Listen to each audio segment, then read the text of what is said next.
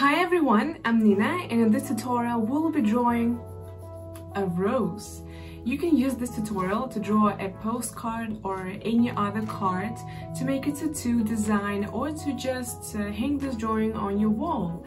So hit the like button right now, subscribe to see more videos from me, and remember to share this video with your friends. And now let's start the tutorial.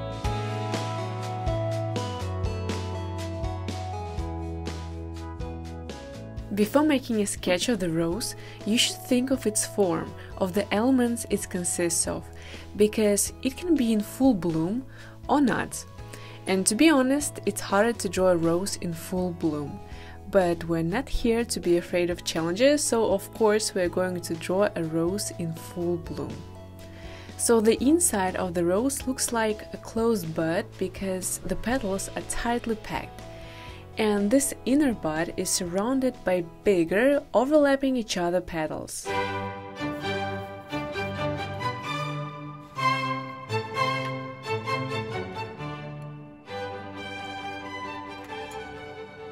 will be using red colored pencils. I have a lot of red shades, but basically I will need a bright red, a darker red, and more like a purple color.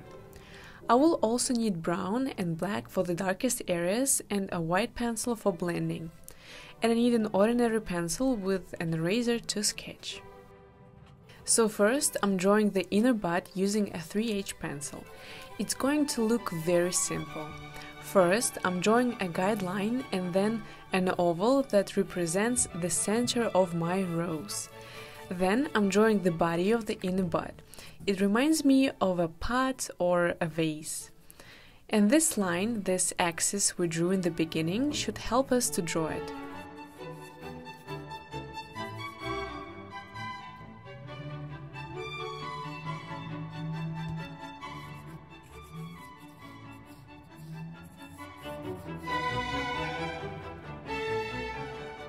And now I'm starting to draw the petals, including those curly parts. You know, the petals are kinda curly on top, and it makes the entire shape of the rose look even more complicated. So look at what I'm doing. I'm just moving around the inner bud and drawing one petal after another and doing it in layers, because as I said, they overlap each other.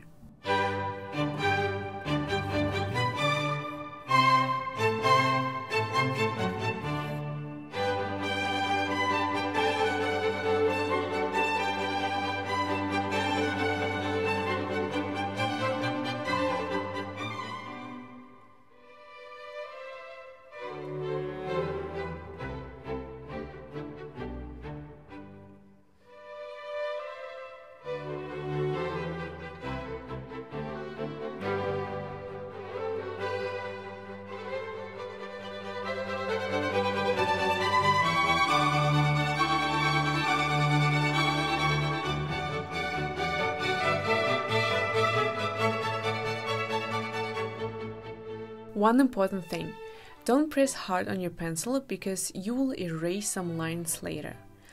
By the way, lower petals are usually bigger. They are more opened and the inner ones are smaller because they're close to each other. You don't have to draw the very same petals, you can skip or add a few.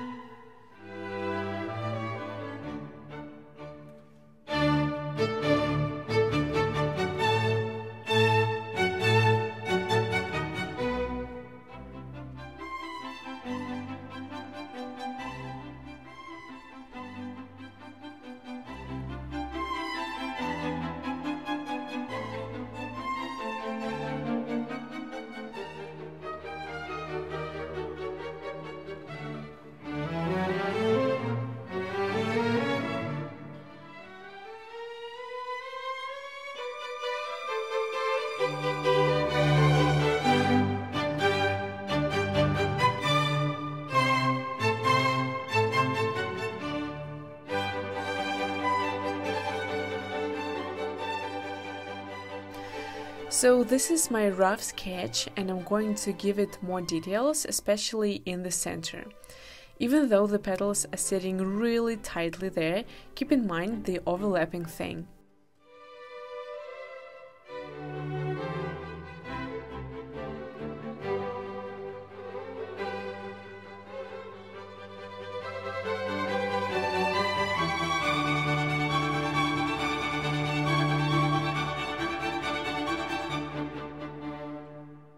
The sketch is done, and it was the hardest part, and it's over. By the way, you can also draw a stem. I will draw it as well, I just decided to do it in the very end. Let's move to the shading part and make this beautiful rose look realistic. Spoiler, it's very simple to color it. I was surprised how fast I did it, so it's officially my favorite part.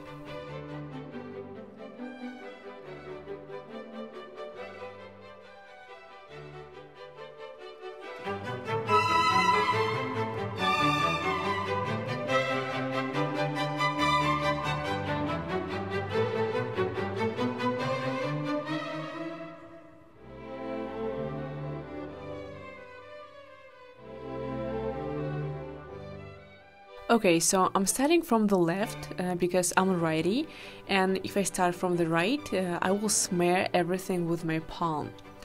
I'm taking the red pencil and filling in the petal. Then I'm adding shadows by using a darker pencil. Then I'm blending everything with a white pencil and adding more shadows using a dark brown pencil.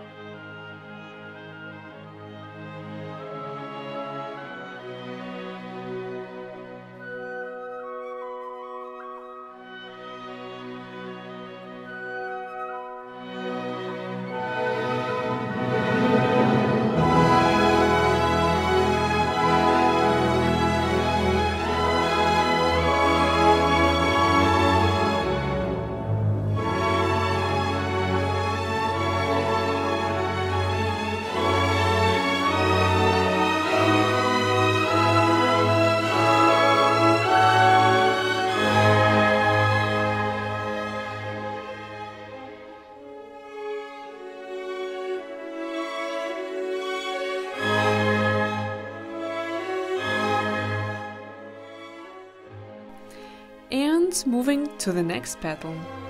Once again, filling in with red, adding shadows, blending with white, and moving to the next petal.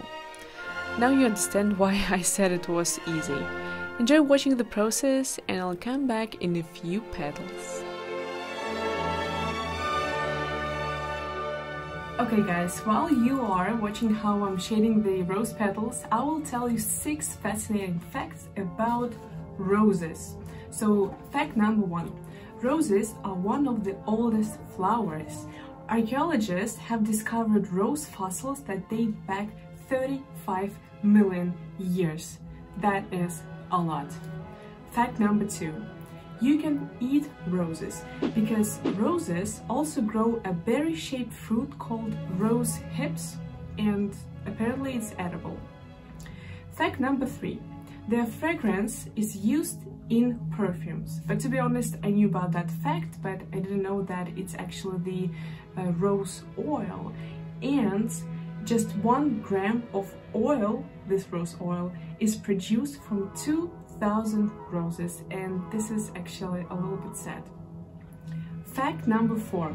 Each rose color has a different meaning. For example, red roses symbolize love and romance. Pink roses execute grace and elegance. And the vibrant color of the yellow rose represents friendship and cheer. And I don't know, if you are going to congratulate your older sister or brother who just graduated, you should give them orange roses because they represent enthusiasm. Fact number 5. The rose is the US national flower. I didn't know about that. You probably could name the national bird, which is an eagle, but not the flower, I guess. Fact number 6. The most expensive rose sold for millions of dollars, and to be more specific, for $15 million. Famous rose breeder David Austin spent 15 years and $5 million breeding a rare rose variety that he called Juliet, and he sold this Juliet for $15.8 million in 2006. That's a lot of money. Well done, David. So that was it. I hope you enjoyed those facts. And if so, remember to tell me in the comments. Maybe you know any other cool facts about roses.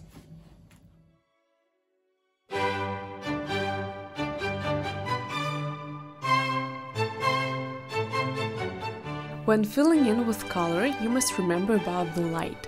For example, the lower petals are darker because of the casting shadows, and the curly parts are lighter because they reflect the light. As I said, I use dark brown and black pencils for the darkest areas.